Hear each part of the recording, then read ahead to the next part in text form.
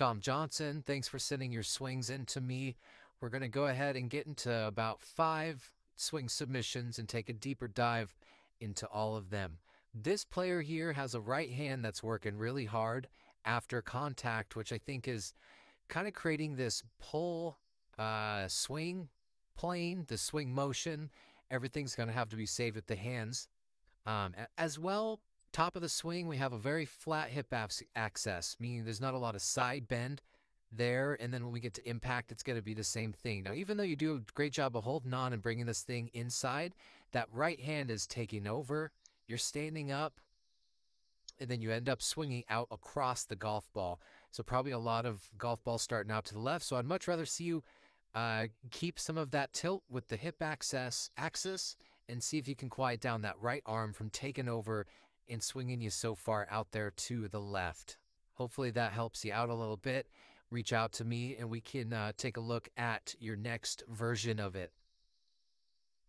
Here's another player. One of the first swing reviews that I ever did said he's having a little bit of problem with some consistency in their contact. First thing, I usually don't like the left heel coming up off the ground so much.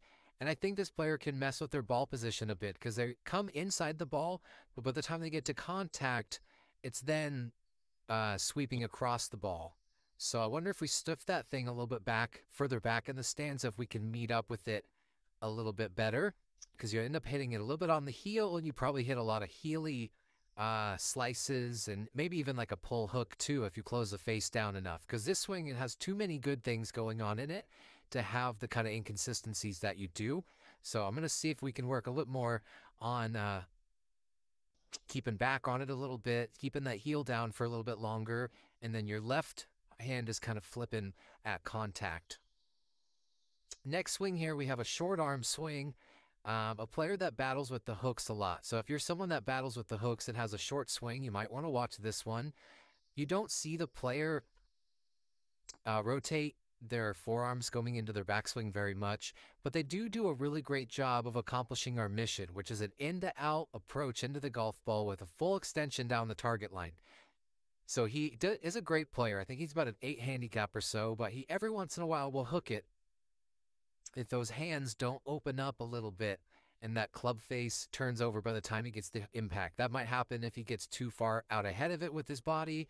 It might happen if he closes the club face down a little bit. So I'd like to see this player work on opening that club face going back a little bit, because the positions they hit are superb. And maybe we can increase the consistency of you a little bit. Once that right arm takes over, you can see that's the snap hook happening right there. And this player has a better ball position, so they don't always hit those hooks. Great backyard setup here. I think you're standing a little too close to the golf ball, so I want to see you stand up a little taller, bring those shoulders back a little bit. But the player is going to get a ton of rotation. Look at the hips rip back behind the golf ball here. This is a really good position to be in. The club head is kind of laid off, and then he drops this thing behind him really well, but doesn't start to open up his body until much too late. So this club head drops below the plane and is coming very into out, doesn't get a lot of body rotation, so watch how far this ball starts out to the right. That's because he's not swinging the club and turning the club head over at all. He's bringing it from the inside, and he's just hitting blocks. This is the definition of a block, right? Stuck inside, very steep approach. I mean, while we take a great divot, great compression, we got to see this body start to open up. That's going to allow that club face to turn over, and you won't see the ball start so far out there to the right. Other than that, it's a really great swing. I'd love to see what kind of progress you make. Probably like a 7 out of 10. All right, next up is another one of my returning students. They have a really good golf swing. You're very balanced and everything, but I'm drawing some lines here for where he's aiming. I think this club face is out there to the left. His feet and shoulders are out there to the right. And so this swing is kind of a pull, because I think you know that you want your target to be out there on that line.